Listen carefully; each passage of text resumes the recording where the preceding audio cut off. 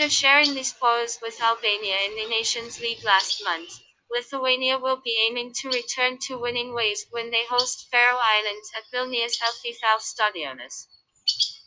The Lithuanians are on a four-game unbeaten run in all competitions, meaning that the atmosphere in the home team's dressing room is great ahead of the visit of Faroe Islands. Hakan Eriksson's troops, on the other hand, aim to build on a 2-0 win over Andorra, but given their anything but good away record in UEFA and FIFA competitions, we are not tempted to put our money on the visiting team.